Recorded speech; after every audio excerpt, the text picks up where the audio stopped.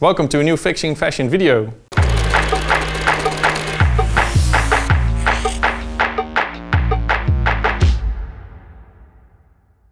So in this video we're going to show you how to take care of your clothes so you can keep them longer. For instance, by having the right washing settings, or knowing how to store your clothes properly, or making your own detergents.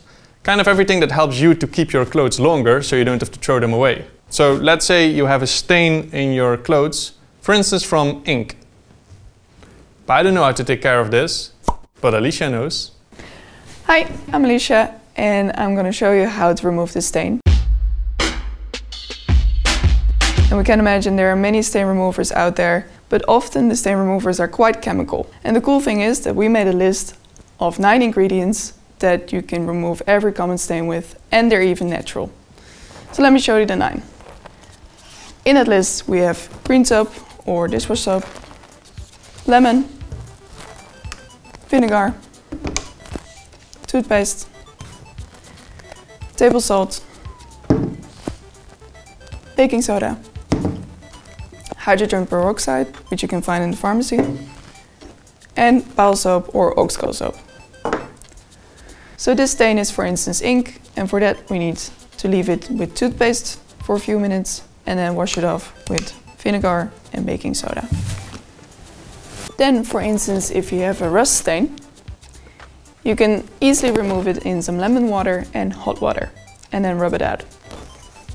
Then you might have a coffee party, and this you can easily remove with some vinegar and some green soap or dishwash soap, and then leave it in till it's out. So these were just a few examples on how to treat your stains. In the Academy we made a good chart of the most common stains on how to treat them with these products and how to use them. So let us know how it went for you. Next up, prepare washing. So washing is a quite underestimated task, and as we're all clothing owners, it's good to know how to take care of your clothes. A few changes over time in your washing routine can change a lot in the quality of your clothes. But before you do that, we need to know a little bit of the details. So let me show you. So first of all, the washing labels. You might have seen them before. You can mainly find them next to the brand, or most of the time in your side seams. So the washing label tells me from what material it's made from and how to wash it. And that's being told in 5 main icons. So for instance, here I can see that the tumble dryer has 2 dots, which means that I can use the tumble dryer on an average temperature. All these details and all these icons you can find in the Academy, match them up with your washing label and find out what your washing settings are. But there are a few types of clothing where you need to be extra careful with, so let me show you those. So first of all, something that needs extra care, and that's our woolen sweaters. Whether it's mohair, cashmere or wool, they all don't absorb that much smell. So if it's really smelly, just hang them outside and give it a little fresh air. If you do want to wash them, do it with a cold hand wash and not with a hot temperature, as they shrink a lot. For instance here, with this sweater, we did it in the washing machine with a hot temperature and it shrunk and it even felted together. And then silk blouses. As they tend to lose their color a lot, as with hotter temperatures they become a bit yellowish, which is their original color, good wash is to do it with a cold hand wash. And then fluffy sweaters. As with wearing them a lot, they get these fluffy balls on them, like here. And these are created by friction, and these are speeded up in the washing machine or in the dryer. And you can easily remove them with an old razor, or if you need to do a lot, with a machine.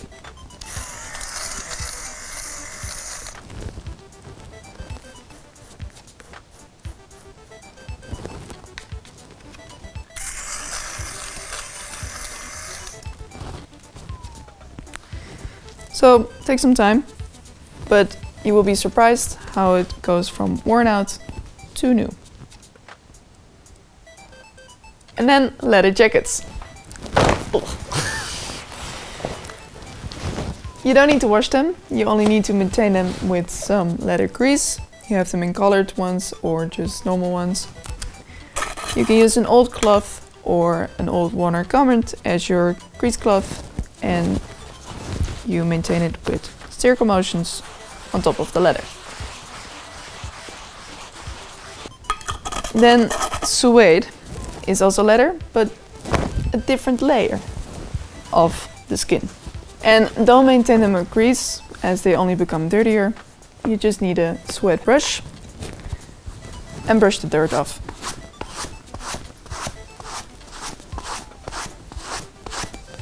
And then it looks new again. Then jeans. Jeans are made from a durable denim and they adapt to your body shape, but if you wash them a lot, they tend to lose that fit. So the real jeans lovers don't wash them at all, or instead of washing, they put them in the freezer for 2 days. But we can imagine it's a bit too hardcore, so we will advise, at least if you wash them, don't put it higher than 30 degrees. So now we know a bit more about our garments. Now it's time for some color sorting.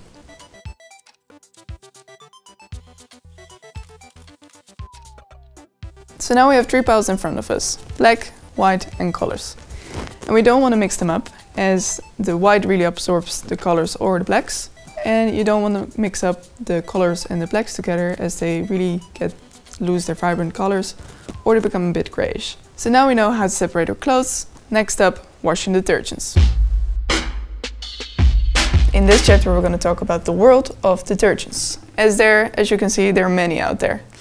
So you have powder, liquid, tabs, nuts and cloths. Some are more natural, like the nuts, some are better packaged and non-plastic packaged as the powder, and some are just easier to use, like the liquid.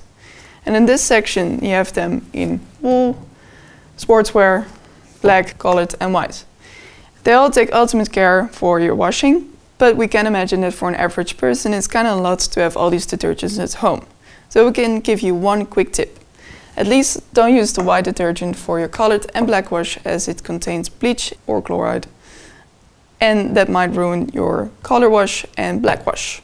So don't do that. If we look at the ingredients of the packages, we see that it quite often contains chemical ingredients. So now we're going to make our own detergents, as we have the power then to know what's inside and to make it as natural as we want. So let's make the soap. For this soap I need a vegetable soap, a grater and a pot full of water. So I choose a vegetable soap that is made from olive oil, and it is purely natural and doesn't contain any palm oil, so I don't harm any orangutans. It is 300 grams and I can make around 18 liters of washing detergent with it, which is quite a lot. So first of all, I'm gonna grate it.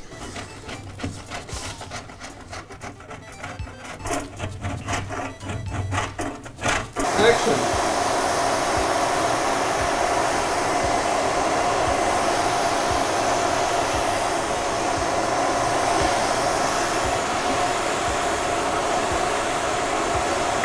And now you can pour in your soap in boiling water and let it boil for an hour.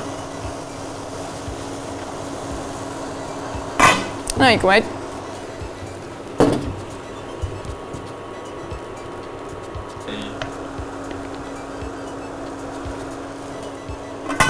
So now this is done, I can turn it off and leave it overnight.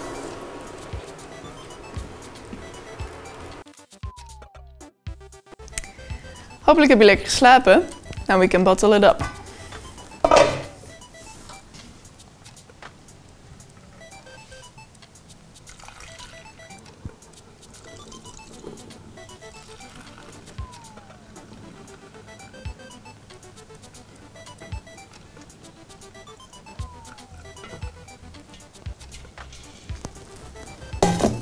So now we have a washing detergents, and this is really good for a general wash. But if you want to go more specific, you can add baking soda to it for a white wash, as this is used as a natural bleacher, or you can add vinegar for your black wash, as this keeps the color vibrant. Now whilst we're at it, let's talk about fabric softeners, as they do make your fabric really smell nice and make it soft, but they do contain quite some chemicals. So a good alternative, and that's natural, is vinegar.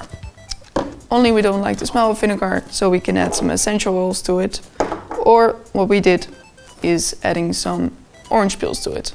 So you can find the recipes and all the information in the Academy. So now we have all the detergents ready, which brings us to the next chapter, washing. So before we start washing, a quick checklist. First of all, reduce washing. You don't need to wash your clothes after every wear. And the more you wash it, the more it decreases the quality. First, empty the pockets, as you don't want any paper pulp from the to-do list or any sharp materials from your keys, for instance, to rip the pockets or any other clothes in your laundry. Then zippers and buttons, as you want to close the zippers as they might get caught in fabrics. And buttons, you want to open them as they might rip off from your garment. And now you can put it in the washing machine.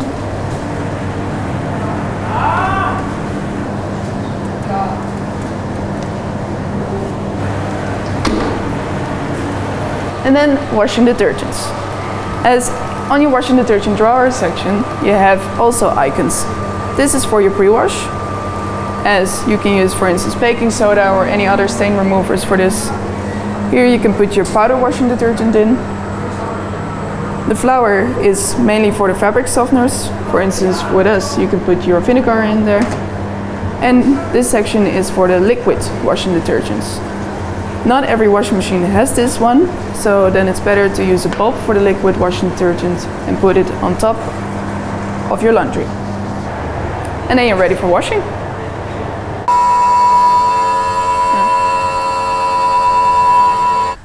Next up, drying.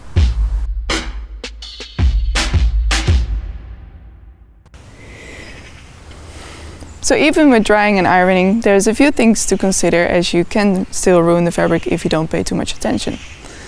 So your default approach should be line drying outside, as the UV lights from the sun kills the bacteria on the fabric and makes it more cleaner. The outside air does also give it a nice smell. So you leave your smaller knits like t-shirts or your woven like jeans or shirt on the clothing hanger or on the line. And chunkier knits kind of deforms a lot when it's wet, so don't put them on the line, but leave them flat to dry, for instance on the clothing rack.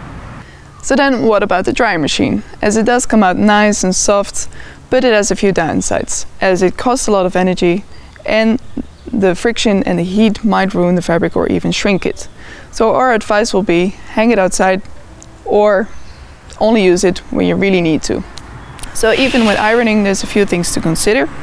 As first of all, you need to read the washing labels if you can iron it or not and on what temperature.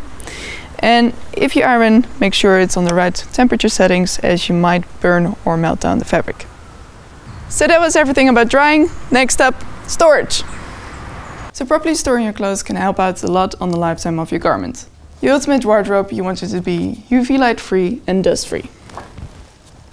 As UV lights tends to wear out the fibers a lot, but also fades out the colors a lot. So that if you don't have a closed wardrobe, but an open wardrobe, then we recommend to put, for instance, wear that you don't often wear or seasonal wear, to put them in a clothing bag. Or, for instance, a box. And with this we like to lay woolen sweaters in flat. So this box also stops moths from getting in. For the rest of your clothes you can use, for instance, the regular mothballs, but they kind of smell like a public toilet. So we recommend to use the cedar wood balls. And you can leave these on the shelves. Or you can use the cedar wood rings. And these you can put over your clothing hanger. And then your ultimate wardrobe is ready. Okay, that was it. Hopefully you find it useful. I think it's knowledge for life, as it extends the lifetime of your garment. If you want more information, go to our academy, and if you have any questions, go to Discord. Now, you know how to take care of your clothes, but accidents can still happen, which brings us to the next videos, repair and upgrade. Thanks for watching this one, and hope to see you in the next video.